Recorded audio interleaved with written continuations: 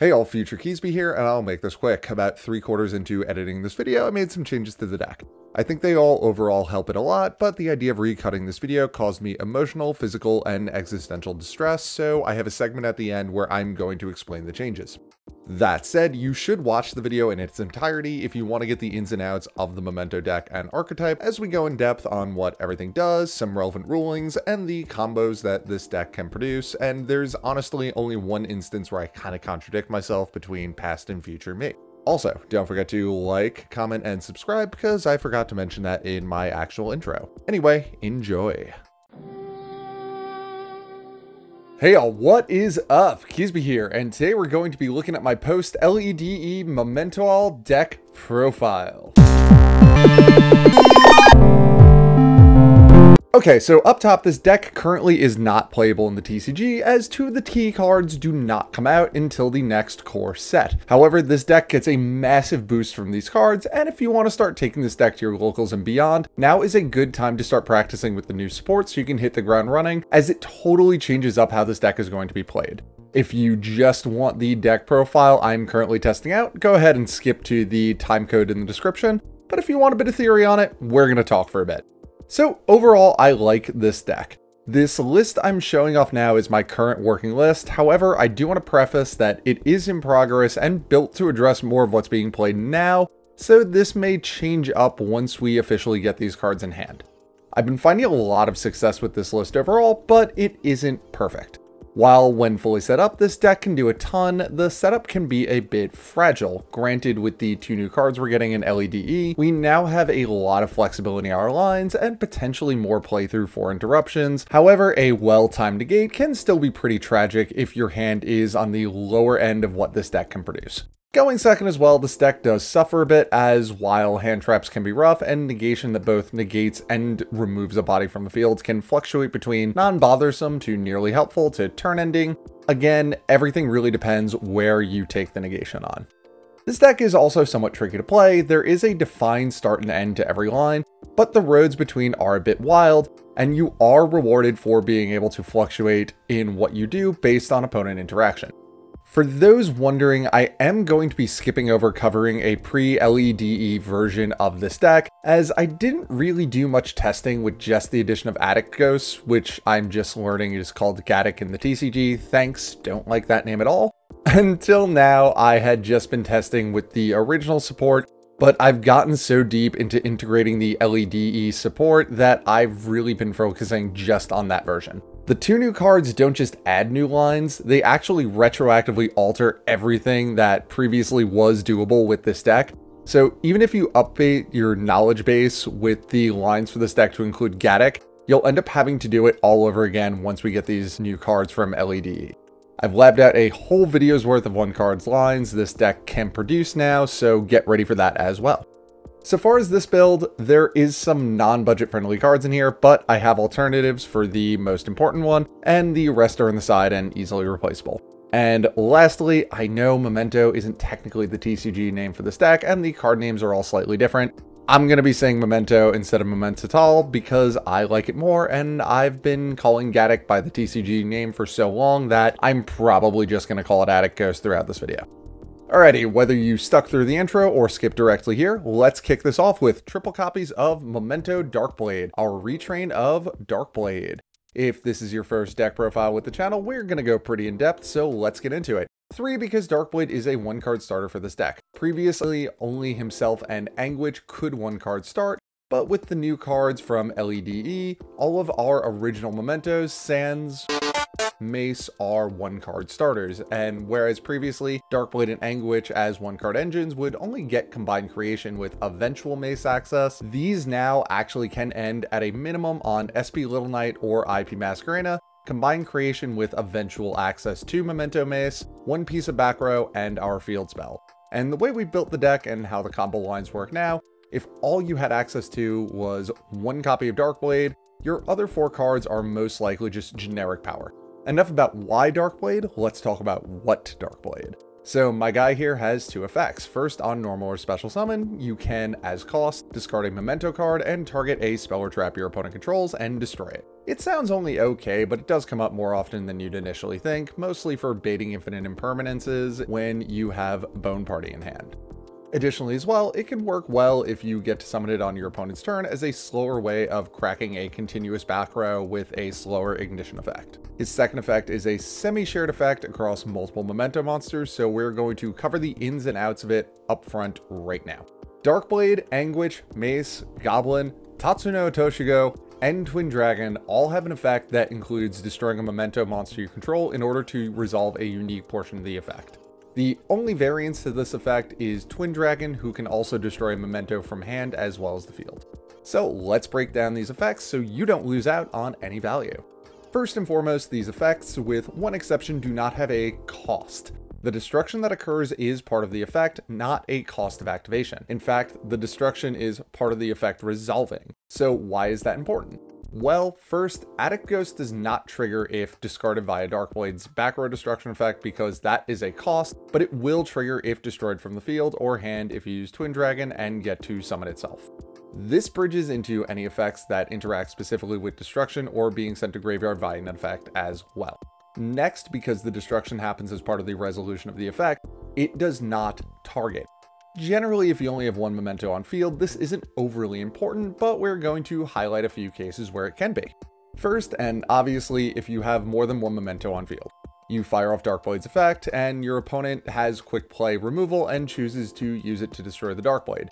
You can, and actually must, still resolve the effect with your remaining Memento monster. This can work for or against you depending on the circumstance, so just be aware of it. Alternatively, if Darkblade or any Memento is negated instead of removed, nothing will end up being destroyed. Next, this means that Bone Party creates an interesting dodge for your effects. So let's change it up. You only have Darkblade and you use your effect. Chainlink 2, your opponent either attempts to remove or negate the Darkblade. You, on Chainlink 3, use Bone Party to destroy Darkblade and special summon a new Memento from the deck. Chain resolves. Chainlink 3, Bone Party destroys Darkblade and special summon out, let's just say, Anguish in this case. Chainlink 2 resolves with that effect, and now on Chainlink 1, Darkblade can and must resolve, destroying the Anguish you summoned on Chainlink 3. So remember, this works specifically because the Memento destruction doesn't target, so as long as we have something for it to destroy by the time it's resolving, we are golden. Additionally though, anything summoned in a scenario like this with an on-summon trigger effect is unfortunately not going to trigger, since it's being destroyed before it has a chance to go off on a new chain. That said, in this case, we're just going to use Darkblade to blow up Anguish to summon another Anguish that will trigger, but still it's worth knowing. Altering that scenario, if you activate Darkblade and you use Bone Party but opt to add the Memento monster to hand instead of summoning it, despite the fact that Darkblade is destroyed, it's destroyed via Bone Party, not its own effect, so Darkblade's effect is not going to resolve in this case. And lastly, and this is a new one that came up during the scripting of this video, but Called by the Grave. The long and short of it is, I was recently playing, I used Darkblade, no response, and then on resolution, when it hit the graveyard, my opponent attempted to use Called by the Grave. This absolutely does not work, because my opponent would have had to have used Called by the Grave in response to Darkblade's activation, but on activation there was no copy of Darkblade in the graveyard because it doesn't hit the graveyard until the chain is resolving, and Called by the Grave can't be added to the chain as the chain is resolving because you can't add new activations to a chain that is in the process of resolving. Okay, so all of that out of the way, Darkblade's unique effect is to special summon out a level 3 or lower Memento monster from your deck. Generally, this is going to be Anguish, but keep in mind it's any level 3 or lower. This does come up in a few lines where you summon either Mace or Goblin. Both of his effects are hard once per turns. And what better time to talk about her? We've got Memento Anguish, a retrain of Fairy Witch. 3 copies of her, as again, she is a 1-card starter, and most all our lines do funnel through her effect at some point. On normal or special summon, she can add any Memento monster from deck to hand except herself.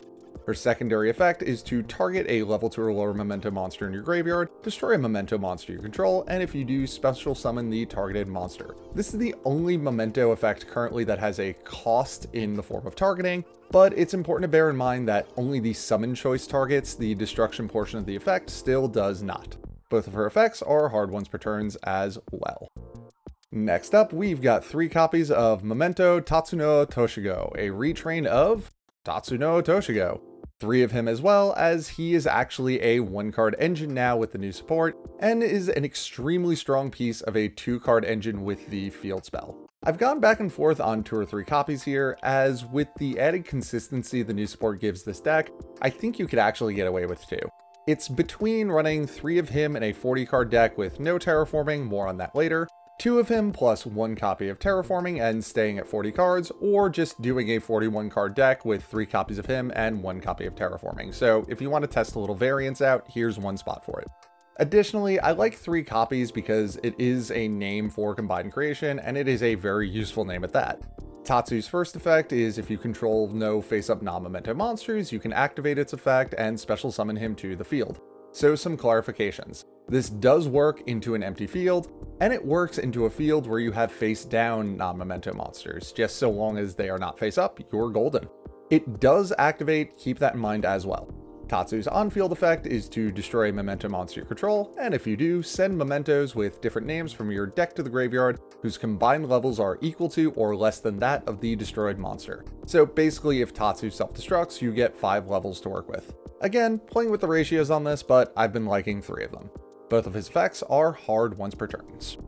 Next, we're on another ratio in testing, 3 copies of Memento Mace, a retrain of Key Mace. So Mace actually is the only one of the original Mementos that isn't a 1-card engine. However, like Tatsu, it makes for a very strong 2-card engine with the field spell. Additionally, there are a fair amount of lines where you can burn through 2 of these, the effects are hard once per turns, it's more for the name, and always having 1 in hand is ideal since its second effect is remarkably strong. But first effect first, you can destroy a memento monster you control, add any 1 memento card from deck to your hand, back row included, except for a copy of Memento Mace. So yeah, really strong. Additionally, if you control combined creation, during your opponent's main phase, you can discard Memento Mace to target a monster your opponent controls and take control of it until the end phase. Wishlist for this card would have had the monster you take control of be treated as a memento monster, but whatever. Overall, really strong, and now since this deck can almost always end with a Link 2 on board, ending with IP Masquerena is an incredibly strong move, as you can steal a monster with Mace, then link it off into either an SP Little Knight if you want to go that route, or Nightmare Unicorn for a more budget-friendly choice. Both of these effects are hard once per turns. Hard once per turns. Copy of Memento Goblin, a retrain of Goblin Calligrapher. Goblin's first effect is if you control combined creation during the main phase of either turn, you can discard him, and until the end of the turn, your opponent cannot target memento monsters you control with card effects. This honestly doesn't come up too often, more often now however, due to the new support making this much more accessible, but the fact that you can only do it during the main phase does give your opponent a huge opening to target immediately because they have turn player priority. Plus, this doesn't really do anything for non-targeted removal, but any protection is better than none. Next, Gabi's self-destruction effect is to pop a memento you control and send up to 2 memento cards with different names from your deck to the graveyard. This used to be pretty much exclusively for sending combined creation and either a back row or a 5th memento name, but now most combos funnel here into Attic Ghost and the fusion spell, more on that later. 1 copy because while this is a 1-card start with the new support, it's far and away the most fragile 1-card start. The protection effect, again, while good, isn't worth getting this in rotation over Mace generally if you had to choose, and 1 has just honestly felt like enough here. If you wanted to, you could consider a 2-2 split with this and Mace, but I'm going with Prank Kids numbers here, where our monster 1-card starts are 3 copies, 3 copies, 3 copies, and 1 copy. Both of Goblin's effects are hard once per turns. This might be a contentious one of, but 1 copy of Memento Gaddick, or Attic Ghost, which is objectively the better name, a retrain of Wretched Ghost of the Attic. Attic Ghost has 2 effects. First, if it is sent to the graveyard via a Memento Monsters effect, you can special summon it. Then, if it's normal or special summoned, under any circumstance, you can add any 1 Memento card from your graveyard to your hand. Most of our combos funnel through sending Ghosty and Fusion to the graveyard via Goblin, which revs up our plays to more or less ensure, at a minimum, a Link 2 and combined creation with 1 piece of back row. Even pre-LEDE, Attic Ghost does improve the lines this deck can access, but it really comes into its own when enabling our fusion plays. Only 1 copy, as I personally don't like seeing this in my opener. It's a non-starter even with the field spell, and we have plenty of other names for Bone Party if we have to kick off our plays that way. It does become an issue if you draw this, but cool thing about this deck is there's so many ways to get from point A to point B, and if you practice enough with this deck, you can easily find lines where even if this is in your hand, you can still maximize your use of it as a very powerful extender. Both effects on this are hard once per turns. Next up, a more agreeable one we are on one copy of Memento Horned Dragon, a retrain of Tri-Horned Dragon, a card that haunts every digital LOB draft I have ever done. If you have 3 or more Mementos with different names in your graveyard, this is a free special summon that can be performed once per turn. However, it is worth noting that there are no summon restrictions on this card, so you could, in theory, tribute summon it or special summon it via an applicable effect. If Horned Dragon is destroyed via an effect, you can target exactly 2 face-up cards your opponent controls and 1 Memento card you control and destroy them, which is a big reason why I wish monsters stolen via Mace were treated as Mementos, but it is what it is. Only one, while as this is a solid extender, it only becomes so when you've reached the point in your combos where you'd probably already be searching for it. The second effect is a lot more useful than it previously was, as now it is very much feasible to craft an end board that does include Horned Dragon on it. Being able to end on Horned Dragon and Bone Party is an incredible swing going into your opponent's turn, and one that I do want to highlight here. So as your opponent has 2 cards that you want to destroy, you can fire off your Bone Party destroying Horned Dragon to special summon out Anguish or Darkblade if you have back row that you want removed. Bone Party resolves, you destroy the Horned Dragon and summon out Anguish for this example. Now, unlike what we highlighted with Darkblade where we were using Bone Party to dodge a negation, we'll actually get to trigger Anguish's search here. Better yet, since you have 2 simultaneous triggers, one in Horned Dragon and one in Anguish, you can sequence them to block out any direct response interaction that you may be concerned with. So let's say our opponent has a monster negation on board, we can sequence Chainlink 1 Horned Dragon targeting their 2 cards in Anguish, then Chainlink 2 Anguish. Now on Chainlink 3, even if our opponent negates and destroys Anguish, Horned Dragon will still get to resolve, since it only needs to target the Memento monster we control, not actually necessarily destroy it, and our opponent's 2 cards are gone. I know I keep saying with the new support in this video, but the new stuff really is worth mentioning that often, and it makes Horned Dragon so much stronger than it previously was. And closing out the Memento monsters, we're on one copy of Combined Creation.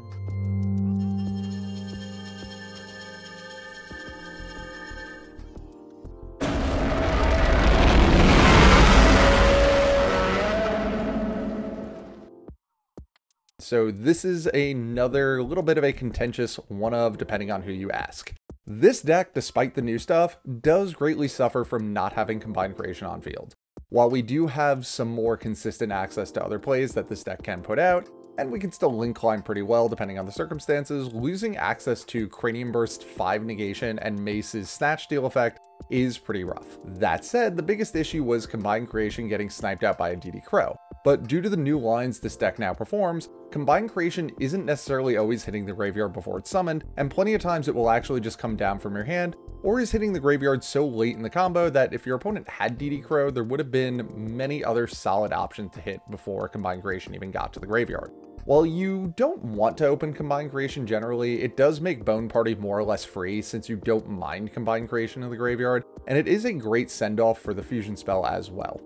All that being said, I've been playing one copy since the first wave of support released, and it has been going pretty well so far. So what does Combined Creation actually do? Well, first off, you can't normal summon or set it, and must instead special summon it from either your hand or graveyard by shuffling 5 Memento monsters with different names from your hand or graveyard into the deck and or extra deck. Next, if your opponent uses a card or effect, on a soft once per turn, on a new chain, you can special summon out a Memento monster from your hand or graveyard. Really good to know, this does not target, so your opponent has to decide their response to this before they know what you're summoning or where it's coming down from. And lastly, if he is your only monster on field, he can attack all monsters your opponent controls once. This actually has been happening somewhat less with this deck's ability to build boards now on turn 3 and beyond, but it is also worth knowing that you can ladder up your monsters into access code, then if the board state is right, clear everything you can with access code, banishing himself for the last cost of destruction to clear anything that might stop your OTK via Combined Creation. Bonus, Bone Party's Engrave effect can give Combined Creation Piercing on a 5000 attack body, so don't laugh at that access code banishing itself for cosplay, as it does come up from time to time. So that is it for our Memento monsters. Let's talk about our Memento back row. First off, we are on triple copies of our field spell Mementotlan, a name that 2 different websites have assured me I am saying correctly after giving me 2 entirely different pronunciations. I'm pretty sure the one I just did was neither of those. This field spell is pretty great, but let's start with one of the lower impact effects first. When your Memento monster battles, your opponent cannot activate any spells or traps until the end of the damage step. Very important to know, this has no bearing on continuous back row that may have activated effects, and is only preventing the activation of new back row. It doesn't come up too often, but it is really good to be aware of. Next, if a monster or monsters you control are destroyed by battle or card effect, you can target one of those monsters, then special summon a Memento monster from your hand or graveyard with a level lower than that of the targeted monster. So while the effect does initially target, that is only to give you the max level that you can summon. So for example, if Darkblade is destroyed, you can target them, then you have access to a level 3 or lower that you can special summon. That special summon does not target. This also applies to any monster you control, so something stolen off of Mace being destroyed can trigger this despite going to your opponent's graveyard. Keep in mind this card cannot target a destroyed Xyz or Link monster as they do not have levels. This effect is a hard once per turn. Additionally, on a soft once per turn, during the end phase of your own turn, we can target a Memento back row in our graveyard and set it to the field. While this is a soft once per turn, I've never really explored metaversing into it to get to back row, but it's just something worth being aware of. We're on 3 of this, but no terraforming, as this is kind of analogous to Magnificent Map and Flaunderies, as it can't self-start plays, but it can greatly open up the plays available to any hand. However, while we run terraforming in Flaunderies, we don't here, because Flow only has 1 pure 1-card open in Rabina, and requires the field spell in order to enable all of our other birds to go off, whereas Memento has 4 1-card opens, and the field spell enables a 5th card to be full combo. Next up, 3 of a card that we've talked about already quite a bit in this video, Memento Bone Party. Bone Party allows you to, on quick play speed, destroy a Memento monster from your hand or field in order to either add a Memento with a different name than the destroyed monster to your hand, or special summon it to the field in defense position. We've more or less covered the various uses for this, but it's basically our version of Advent for Adventure for this deck. Beyond that effect, during your main phase you can banish this card from your graveyard, target a Memento monster you control, and it gains piercing until the end of the turn. Works pretty nice with our previously mentioned 5000 attack multi-attacker. It doesn't come up often, but this does work for any Memento monster as well. You're not exclusively locked into only giving Combined Creation Piercing. Both of these effects are hard ones per turns. 3 of this, as it's pretty universally live and allows for extension through some hand traps, or just extending out a board to end on more interruptions. Plus we have that Horned Dragon play that we mentioned earlier, which is really fun. And now finally, new support. We're on 2 copies of Memento Fusion, a semi-generic fusion quick play spell. During the main phase you can fusion summon any monster so long as you use a Memento for at least one of the materials. A play that has happened is going second, normal summoning Anguish with several other Mementos in hand, using her to attempt to search Tatsu, then in response to an imperm that was fired, fusing into Guardian Chimera, resolving Anguish, then Guardian Chimera, then using the fusion spell's second effect to clear the Guardian Chimera off the field and get our fusion spell so that we can go forward with our Tatsuno Toshigo plays. I've zeroed in on this as a problem that this deck had, and still kinda does, is that opening an overabundance of Memento names can be detrimental since the majority of them are normal summoned. And the second effect of the fusion spell that we just hinted at is that during your main phase you can destroy a monster you control, and if you do, add any 1 Memento spell or trap from your deck to your hand. This also helps with Nibiru plays since we can out our own Nibiru and again go on with the Tatsuno Toshigo plays. Jumping back to the fusion effect, in addition to being generic so long as you are using a Memento monster, you can also shuffle monsters from the graveyard back into the deck as material as long as a Memento monster you control has been destroyed during the turn that you are using this card. This may sound detrimental to getting your name count high enough for Combined Creation, but you will very easily get it back over 5 by the time you're ready to drop Combined Creation, don't even worry about it. Another note, only materials from graveyard go into the deck. Anything that you're using from the hand or field will still go into the graveyard. So if you open Combined Creation, you can use him as material from hand, and he will go to the graveyard where you want it, regardless of if your other material or materials are going into the deck. Both effects here are hard once per turns. We are on 2 copies of this, as while it is a starter, it requires for you to have the materials in order for it to act as one. However, Memento Fusion can search itself in cases where you don't need the search for something else, and Twin Dragon is an amazing turn 3 extender to set up for OTKs. Next up, we've got 1 copy of Memento Cranium Burst. Cranium Burst is a continuous trap that has single-handedly won games before.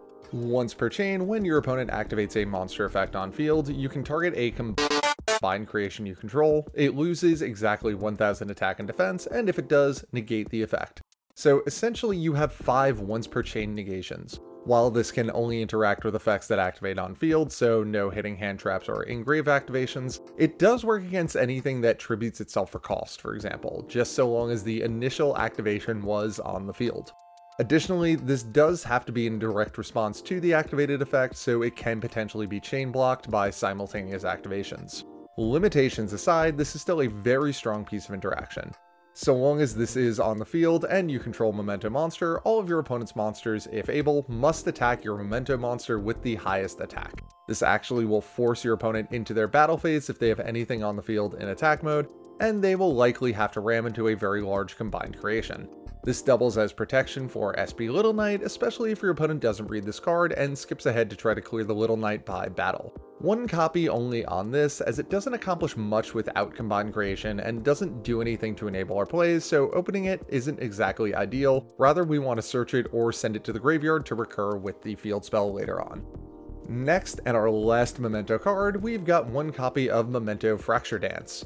Fracture Dance, if you control Memento Monster, targets a card on field and destroys it, either side of the field by the way. Then, if you control Combined Creation, you get an additional non-targeted destruction on resolution afterwards, a niche interaction that has come up. If there is a card on field giving something else protection from destruction, let's just say Dark Magician the Dragon Knight, with Fracture Dance you can actually target and destroy the Dragon Knight with part 1 of the effect. Then, because the second destruction is a non-targeting add-on that happens afterwards, you can now destroy one of their back row, since Dragon Knight is already off the field by the time this portion of the effect is resolving. Combined Creation must be on field at the time of resolution for this effect, however. So if you only control Combined Creation, you use this Chainlink 1, and on Chainlink 2 your opponent removes Combined Creation from the field. When the chain resolves, Fracture Dance will still resolve since you did meet the requirement at the time of activation of having a Memento Monster, but because at resolution Combined Creation is no longer on the field, despite having been there at activation, you will not get the second portion of the effect to destroy something non-targeted. Fracture Dance's second effect is that when a Memento monster you control battles an opponent's monster, you can banish this to lower the attack of all monsters your opponent currently controls by 1000 until the end of the turn. Both effects are hard once per turns. Only 1 copy of this as well, for as Cranium Burst. This is recurable via our field spell every turn, which is incredibly strong, and you generally are not going to use the banish effect until you're ready to swing for game. Now for the generic stuff, let's start with the hand traps. First off, 3 copies of Ash Blossom and Joyous Spring, just generically good right now in most cases. Next, 3 copies of Infinite Impermanence for more or less the same reason. We're on 2 copies of Droll and Lockbird, another card that I just think is good right now overall, and 2 copies of Nibiru. Nibiru I think is the most iffy of these, but it can work well in some cases, especially when paired with other hand traps. Nibiru originally was a problem for this deck to play, as our lines were limited and Nibiru shuts off Tatsuno Toshigo's special summon, but we now have alternate lines that can get the fusion spell into rotation faster, which enables you to remove the Nibiru from your field so you can go off with your Memento plays. And a big part of our hand trap lineup, 2 copies of Cross-Out Designator. So we can generally play through 1 interruption pretty well, depending on when it happens, 2 if our hand is really solid, but we want to maximize our setup. Our hand trap lineup all do significant damage depending on where they are used against us, with the exception of Droll, but we'll get to that in a moment. Ash obviously hits us at every step of the way, and so does Infinite Impermanence, as remember, the destruction is not a cost, rather an effect. Nibiru is interesting and entirely depends on when we get hit and the content of our hands. The majority of our hands do end us off with SP Little Knight if you're going non-budget with this, alongside Combined Creation.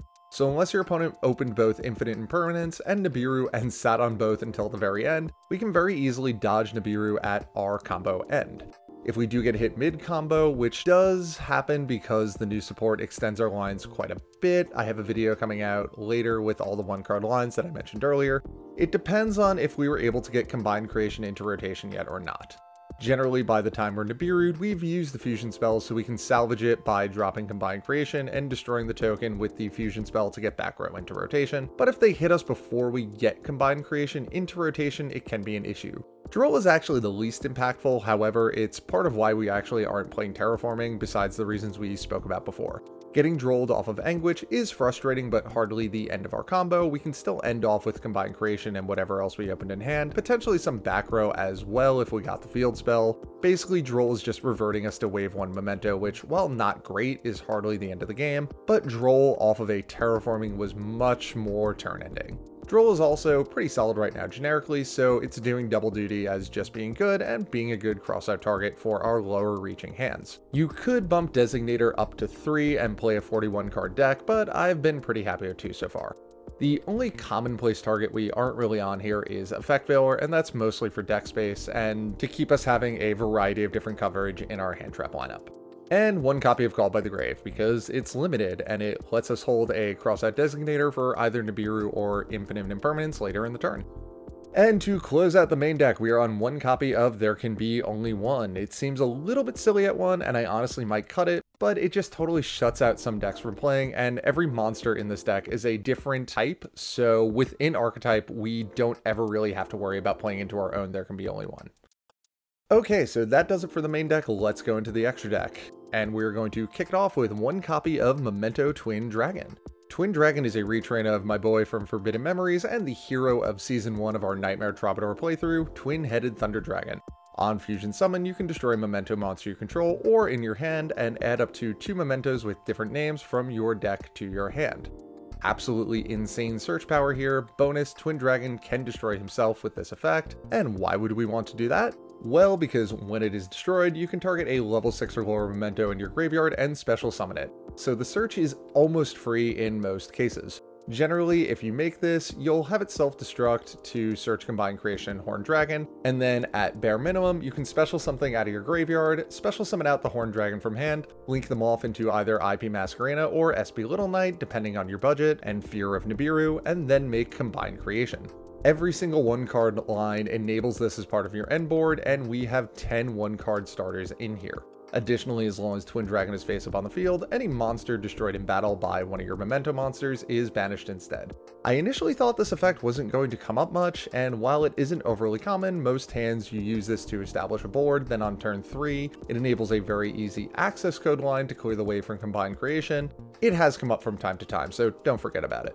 Only 1 copy of this, as you can always loop it back into the deck by summoning Combined Creation, and there are much better targets for your opponent's DD Crow that generally occur earlier in your combos anyway. Next, more fusions. We have the aforementioned Guardian Chimera. Again, this is mostly there as a means of clearing out a cluttered hand of unneeded mementos when going second, plus it enables some draws and destructions as well, and the body is easily cleared up with the fusion spell afterwards, letting you use Tatsuno Toshigo's effect later. Plus, remember, our fusion spell is a quick play, so it can act as an interruption in some cases. Something to keep in mind is that Guardian Chimera's effect is ashable since drawing is always part of the effect. I just always like mentioning that about it. Next, we have 3 super polymerization targets in Predaplant Dragostapelia, Garura Wings of the Resonant Life, and Mud Dragon of the Swamp. We can actually make any of these natively as well, but we are rocking super poly on the side. You could swap the Predaplant out for Starving Venom Fusion Dragon, which is a bit more generic as well, but Predaplant Dragostapelia, funny enough, has come up before, and I kind of like having it as an additional piece of negation that we could randomly rip out of the side deck. We have a small double Azaeus package consisting of Assembled Nightingale, Downward Magician, and the boy himself. Assembled Nightingale is actually summonable under There Can Be Only One since we have 2 different level 1s with different typing. Next up, we have one copy of Super Star Slayer Typhon Sky Crisis, which is still the coolest name to get to say in a video. It doesn't come up super often, but when it does, it is absolutely exceptional. Just keep in mind, you can summon this later in the turn after you've already established a board if you don't necessarily need to immediately stop a 3k or higher monster from using its effect. Now onto the links. First, we have a small access code package starting off with Relinquished Anima. Aside from being part of that package, it is just a generically solid card for anything that natively plays level 1s, and it punishes poor board placement when it does get to come up. Next, we have Dark the Dark Charmer, Selene, Queen of the Master Magicians, and Access Code Talker. Dark Charmer is pretty easy to make in here, as Darks are pretty generic at the moment. Selene is actually very interesting in this deck, as Anguish is a spellcaster and will get to use her effect when summoned via Selene, giving us a little bit of extra to do when we are going for our access code lines. And lastly, Access Code Talker is just Access Code Talker. Something that I do want to reiterate as well is that Access Code Talker can banish himself for cost if you do need to clear all your monsters off the field to allow Combined Creation to swing into everything your opponent controls with piercing damage. Closing out the extra deck, we have the duo of IP Masquerena and SP Little Knight. Again, if you want to play this more budget, you can replace the SP Little Knight with Nightmare Unicorn. IP Masquerena is uniquely cool in this deck, as we can make IP, then our opponent's turn steal one of their monsters via Mace, then link that monster off with IP for even more of a power swing. SP Little Knight, I know it's not budget, but it's very strong in this deck, as it does address the issue of potentially losing Combined Creation, as we have enough other plays that there are hands where we can afford to banish out Combined Creation during our opponent's turn to protect it for the following turn. And again, it does help you dodge a end of turn Nibiru from your opponent, and that is always just grand. Let's go into the side deck. As always, I'm tweaking the side deck, so consider this where you have a lot of room to play if you do want to experiment a bit. It's also a bit tricky, as I can't really test this deck in actual events, given the biggest pieces of it aren't out in the TCG yet, and it's unclear what the format will be like once they are all there. But anyway, let's get into it. First off, we have two copies of Ghost Spell and Haunted Mansion. These double as both crossout targets and protection from DD Crow heavy decks, which can harm this deck pretty harshly if they are timed properly. Next up, two copies of DD Crow. Again, this is a crossout target, but I do think DD Crow is pretty strong overall if, again, it is used at the proper moment. Next up, some generic Go Second Power. We're on two copies of Lightning Storm, just an overall really good board clear for back row or attack position monsters if need be. Following that, we have two copies of Dark Ruler No More. While this deck is big on OTKs, if we are going second, we can set up to clear our opponent's board pretty easily with Combined Creation if we get to go uninterrupted because of that Dark Ruler No More, and then further set up to control the game while our opponent attempts to rebuild. So really solid addition there. Next up, one copy of Harpy's Feather Duster, just for more back row clearance. After that, we have one copy of Triple Tactics Talents and two copies of Triple Tactics Thrust. These are much more for going second, helping us push through our opponent's interruptions and set up for an OTK, or if you don't necessarily need to go first with as many hand traps. If you don't have access to Triple Tactics Thrust, you can always replace them with one copy of Triple Tactics Talent and an additional copy of Dark Ruler No More. And lastly, we are on triple copies of Super Polymerization. This is actually something I'm kind of considering removing, but I'm still doing some testing, and when it does end up working out, it works out remarkably strong. So that is it for the... Okay, Future Keasbey back, and let's talk about how I've changed this deck from what you saw. Funny enough, quite a few of these were ideas that I was tinkering with anyway. First and foremost, we are going to go from a 3-to-1 Mace to Goblin ratio to a 2-2 ratio. I mentioned there are hands where you'll burn through 3 copies of Mace, 1 for its effect and 2 for the names, but we can very easily rework those lines to just use 2 Maces or just use a second copy of Goblin if you really need that third name. So no worries there. Next, while Mace is a good starter with the field spell, Goblin is a starter on its own. I don't want to go to 3 copies of it, however, as this deck does still suffer from an overabundance of normal summons, and I don't really want to go down to 1 Mace either, as I like having a backup of it. The 2-2 split has been feeling solid in testing, and I haven't really missed the third Mace at all. Next change, we are off Cross-Eyed Designator, and we've moved on to 1 copy of Triple Tactics Thrust and 1 copy of Triple Tactics Talent in the main deck. Up front, if you don't have access to Thrust, just run 2 copies of Talents. This deck can play through one hand trap well enough if your hand is even remotely good, and Triple Tactics talent does let us check for additional interaction and give us an indication of how to build our end board if we have to be selective. Keep in mind that not all hands lead to everything, and being able to prioritize between what our deck can produce weighed against what our opponent has is a huge advantage. Thrust can get us into talents or some other cards that we're going to be talking about that have worked their way into the main deck. One copy of each, as Thrust is essentially turning all our normal spells into conditional 2-ofs. Bonus as well, if we find ourselves not needing Thrust for anything else, we can always just use it to set Fracture Dance at the end of our combo. Next, we've completely removed There Can Be Only One. It just wasn't really doing anything. Occasionally it would come up, but was an unsearchable one-of that ultimately only really worked while going first, so I just didn't feel it was worth the space that it took up. And new additions, we've moved 2 copies of Ghost Bell from the side deck into the main deck. Now, we aren't on crossout anymore, so these are purely being used as hand traps, and they are solid additions. We've talked about Bell already in the profile, so I won't go through that again. We've added terraforming into the main deck. So I know I talked about why we don't need terraforming, and while everything I said is true, the field spell is still so helpful, and not having to devote a mace search to it gives us additional access to some of our very impactful back row instead, and more field spell access does make the aforementioned mace usable as a starter if need be. Worst case scenario, terraforming can sometimes eat Ash Blossom, which never hurts as well, especially with talents now in the main deck. We can also order out our plays in a way where if we are worried about Droll, we get Tatsuno Otoshigo into rotation first, then if we do get Drolled, we just save terraforming for later and go back to playing Wave 1 Memento. And lastly, taking us up to a 43 card deck, 1 for 1. Thank you Splenda Gaming for putting me onto this, I completely overlooked it. I've said before, an issue this deck has is an overabundance of normal summons, and 1 for 1 can turn one of those into a goblin or a mace for extension, which can free up some of our other searches as well, or it can turn a handful of hand traps into an engine-bearing hand. It also is a target for Thrust if you're playing it and we're in a position that we can add it to hand, so overall, good addition to this deck. It's been working well so far. So, 43 in the main. I've come around to going over 40 cards with this deck. Doing the math, where we are now, you have an 80% chance of seeing any of your 1-card opens in a 5-card hand, and honestly, you only really want to see about 2 mementos per hand and have the rest be support. Doing test hands right before rewriting the script, I did fire through 20 test hands, 19 of them had at least 1 memento.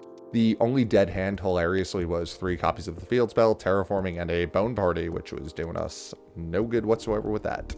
I'm actually considering going even higher in deck count to try to get it so that we don't open as many mementos as some of our hands have had. 3 or 4 is kind of excessive and we don't generally need them.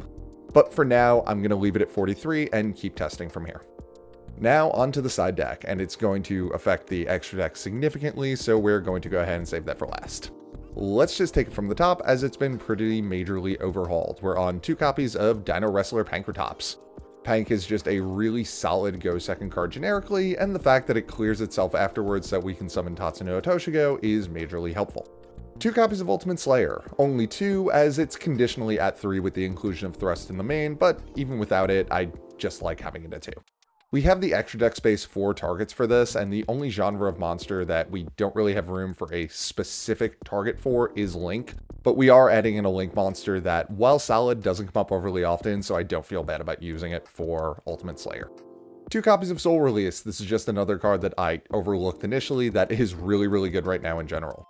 1 copy of Feather Duster for the obvious reasons we have already highlighted. 2 copies of Dark Ruler No More, again, same reasons that we've already talked about. 2 copies of Anti-Spell Fragrance. Okay, so this is a new addition. This deck isn't overly spell heavy, and honestly, once it gets up and running, the spells aren't really that important. If we know we're going first, we can pull these in to help mitigate a weakness this deck does have in mass back row removal. Plus, with Fracture Dance being a recurable 2 back row worth of destruction, we can potentially keep our opponent off of spells besides quick plays for pretty much the entire game. Next up, 3 copies of Solemn Judgment, a bit more back row destruction protection, but also just an overall good answer to basically everything. Remember, this deck doesn't need to fully stop an opponent from having a board, it just needs to do enough that their end board is crackable, and we have enough left on our board to potentially OTK or completely reset to control the game from there on out. And sometimes one big Solemn Judgment play is just enough to do that.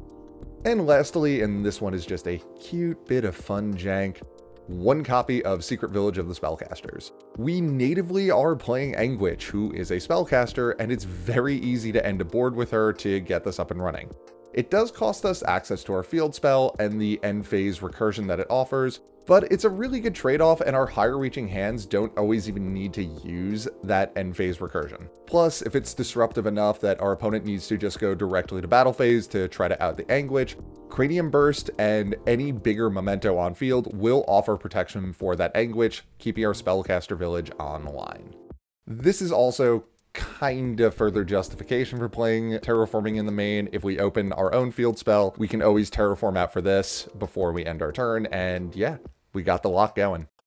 And for the extra deck, we are off of our Super Poly targets, as if you notice, Super Poly is no longer in the side deck. Just wasn't really feeling particularly impactful enough, so I cut it. Of the Super Poly targets, however, Garura is staying, since it is also a good target for Ultimate Slayer. However, we are cutting Mud Dragon and Predaplant. They're being replaced with 1 additional copy of Twin Dragon and 1 copy of Entis. Entis is obviously for Slayer, and the 2nd copy of Twin Dragon, while it has never come up, it's just a little bit of breathing room just in case we can't cycle the first copy back into the deck for whatever reason.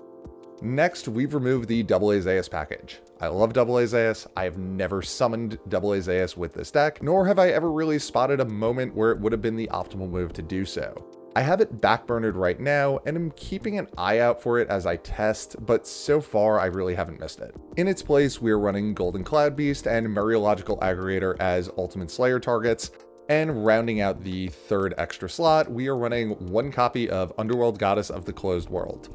She's kind of our target for links if we're using Ultimate Slayer to out them, despite not having an engrave effect, but also she's summonable via IP Masquerena for even more interruption where cases where SP Little Knight might not be ideal or is inaccessible. Plus, it's a really fun play for budget variants to do with the Mace IP line that adds some great non-targeting disruption into the mix.